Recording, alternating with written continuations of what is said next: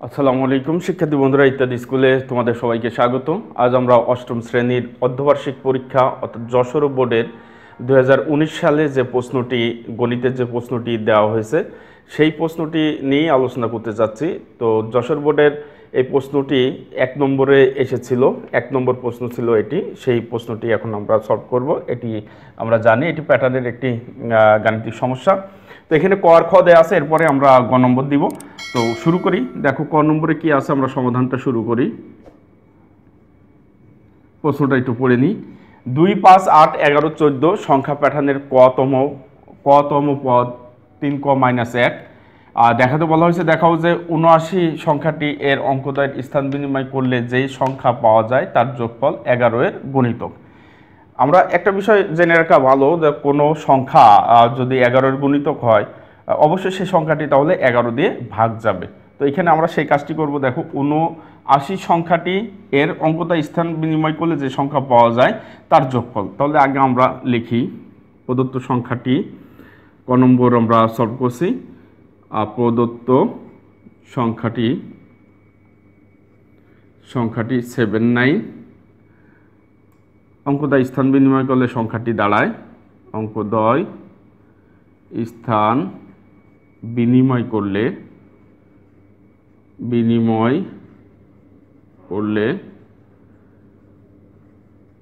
সংখ্যাটি হয় বা দাঁড়ায়, এটা দিলে হবে 97। অতএব সংখ্যাটির যোগফল, সংখ্যা দুটির যোগফল আমরা লিখি সংখ্যা দুটির যোগফল। অতএব সংখ্যা দুটির যোগফল 79 যোগ 97 সমান 6176। বন্ধুরা, এখন আমাদের বলা হয়েছে যোগফল 11 এর গুণিতক কিনা। তো আমরা দেখি 176কে 11 দিয়ে ভাগ করা যায় কিনা। যদি ভাগ করা যায় তাহলে আমরা বলবো অবশ্যই 176 11 এর গুণিতক। তো আমরা লিখি এখন 176 ভাগ 11 সমান 11 দিয়ে ভাগ করো। 11কে 11 থাকে 6, 6 আর পিঠে 6 আসবে, 6 আর 6 মিলে 66, 6 11 66, তাহলে 16 হয়। সুতরাং আমরা বলতে পারি, সুতরাং বলা যায় 176 11 এর গুণিতক। এখন তোমরা আরো সুন্দর করে লিখতে পারো। সুতরাং 79 সংখ্যাটির অঙ্কদ্বয় স্থান বিনিময় করলে যে সংখ্যাটি পাওয়া যায় তার যোগফল 11 এর গুণিতক, অথবা এতটুকু লিখলেও হয়ে যাবে। তো আমাদের ক নম্বরের অ্যান্সার হয়ে গেছে। এবার খ নম্বরে আসি। খ নম্বরে কি আছে দেখো, খ নম্বরে কি আছে, সংখ্যা প্যাটার্নটির প্রথম 20টি পদের সমষ্টি নির্ণয় করো। সংখ্যা প্যাটার্নটির প্রথম 20টি পদের সমষ্টি নির্ণয় করো। তাহলে এখানে পদ সংখ্যা দেয়া আছে। আমরা আগে প্যাটার্নটি লিখি। প্রদত্ত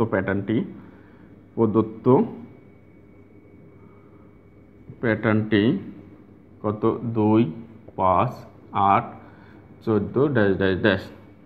তাহলে প্রথম পদ কি আছে এখানে লিখি, প্রথম পদ সমান 2। এখন শেষ পদটা দরকার, কিন্তু শেষ পদ কিন্তু এখানে দেয়া নেই। তবে প্যাটার্নটিতে বলা আছে কতম পদ, 3 - 1। যাই হোক, তো আমরা এখানে কয়টি পদের সমষ্টি বলা হয়েছে, 20টি পদের। তো পদ সংখ্যা তাহলে আমরা লিখতে পারি এখানে পদ সংখ্যা সমান 20। আবার দেওয়া আছে, লিখি আবার দেওয়া আছে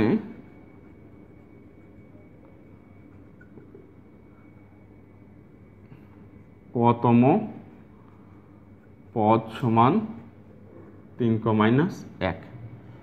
অতএব শেষ পদ, এই 20টি পদের শেষ পদ অর্থাৎ কততম পদ হবে, যেহেতু পদ সংখ্যা 20 আছে তাহলে লাস্ট পদ তো 20তম পদ, তাই না? তাহলে আমরা লিখব শেষ পদ অর্থাৎ 20তম পদ। 20তম পদ সমান 3 × 20 - 1, 60, 1 বিয়োগ করলাম, তাহলে থাকবে হচ্ছে 5 - 9। তাহলে দেখো আমাদের যেগুলো দরকার সেগুলো আমরা পেয়ে গেছি। যোগফলের সূত্র এখনই আমরা লিখব। প্রথম পদ পেয়ে গেলাম, পদ সংখ্যা আমরা পেয়ে গেলাম, আবার শেষ পদ আমরা পেয়ে গেলাম কত, 59।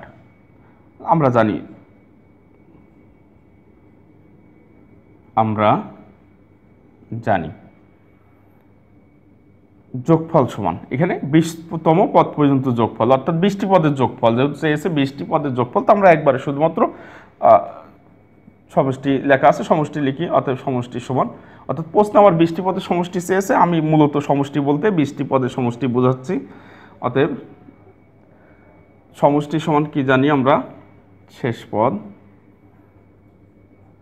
যোগ প্রথম পদ ভাগ 2 গুণ পদ সংখ্যা। দেখো কত সহজে এই গাণিতিক সমস্যাটি সমাধান করা সম্ভব। তো আমরা এই পাশে চলে আসি, নিচের দিকে আর না লিখি। দেখো তাহলে সমষ্টি সমান কী হবে, শেষ পদ কত আছে 59, আমরা লিখলাম 59, আর প্রথম পদ কত আছে দেখো, প্রথম পদ 2, আমরা এখানে লিখলাম 2 ভাগ 2, আর পদ সংখ্যা 20। তাহলে কত হবে এখানে, উপরে 61 হচ্ছে, উপরে হচ্ছে 61, 2 20, এটিতে কাটলে 10 হয়, 610। অতএব আমরা সুন্দর করে উত্তরটা লিখে দেব, প্রথম 20টি পদের সমষ্টি 610। এখানে আমরা লিখব কি, অতএব প্রথম 20টি পদের সমষ্টি 610। এটি আমাদের খ নম্বর প্রশ্নের সমাধান আমরা সম্পন্ন করলাম। বন্ধুরা এবার আসি গ নম্বরে। দেখো সংখ্যা প্যাটার্নটির পাশাপাশি দুইটি পদের যোগফল থেকে যে নতুন প্যাটার্নটি পাওয়া যায় তার ক-3তম পদ নির্ণয় করো। তো বন্ধুরা আমরা প্রথমে পাশাপাশি দুটি সংখ্যার যোগফল শুরু করি। সমাধান গ নম্বর আমরা সমাধান করছি। প্রদত্ত প্যাটার্নটি আগে লিখি। প্রদত্ত প্যাটার্নটি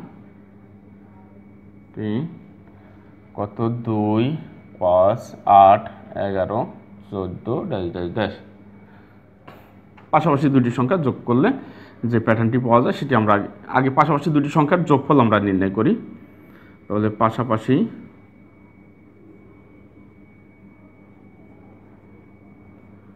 দুটি সংখ্যার যোগফল, 2 যোগ 5 সমান 7, 5 যোগ 8 সমান 13, 8 যোগ 11 সমান 19, তারপরে 14 যোগ 11 সমান আমরা লিখতে পারছি কত, 25। তো বন্ধুরা নতুন প্যাটার্নটি অতএব আমরা লিখতে পারি, অতএব নতুন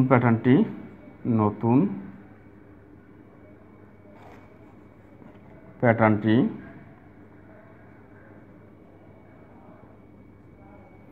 কত হচ্ছে দেখো, 7 13 19 25 ড্যাশ। পার্থক্য কত, পাশাপাশি দুটি পদের পার্থক্য 6 6 6। তো আমরা জানি পার্থক্য যদি আমরা একই রকম পাই তাহলে সাধারণ পদ আমরা নির্ণয় করতে পারি, সেটি আমরা দেখি। অতএব এটাকে আমরা কতম পদ ধরতে পারি। অতএব কতম পদ সমান আমরা লিখতে পারি কত, 6 ক। এখন দেখো কয়ের স্থলে যদি আমি আগাগোড়া একটি কথা বলি, পার্থক্য তত ক লিখব, বাট এখন দেখতে হবে যে প্রথম পদটা আমরা কয়ের স্থলে 1 বসালে প্রথম পদ পাই কিনা। দেখো কয়ের স্থলে যদি 1 বসাই তাহলে 6 6 হয়, 7 কিন্তু হয় না। তো 7 হতে গেলে কি করা লাগবে, 1 যোগ করা লাগবে। বন্ধুরা আরেকবার দেখি, আমার যত পার্থক্য হবে আমি তত ক লিখব। লেখার পরে কয়ের স্থলে আমি 1 বসিয়ে দেখব যে আমি 7 এই প্রথম সংখ্যাটি পাই কিনা। তো আমরা দেখছি 1 বসালে 6 হয়, প্রথম সংখ্যাটি পাওয়া যায় না। প্রথম সংখ্যাটি পেতে গেলে অবশ্যই 1 যোগ করা লাগবে। এখন দেখো তুমি 2 বসাও, 6 দুগুণে 12 আর 1 13 মিলে যায়। 3 বসাও, 3 6 18 আর 1 19 মিলে যায়। তাহলে এটি আমাদের সাধারণ পদ বা কতম পদ। কিন্তু প্রশ্নে বলা হয়েছে কি দেখো, যে সংখ্যা প্যাটার্নটি পাওয়া যায় তার ক-3তম পদ নির্ণয় করো। তাহলে আমাদের কতম পদ তো চাওয়া হয়নি, চাওয়া হয়েছে কি ক-3তম পদ। তাহলে আমরা লিখি, অতএব ক-3তম পদ সমান 6 × ক-3 3 যোগ 1। তো এটা সমান আমরা কি লিখতে পারি, সমান দিয়ে 6 ক আর 3 6 18 যোগ 1 সমান সমান 6 ক মাইনাস 17। বন্ধুরা এটি আমাদের অ্যান্সার, ক মাইনাস 3তম পদ সমান কত হবে, 6 ক মাইনাস 17।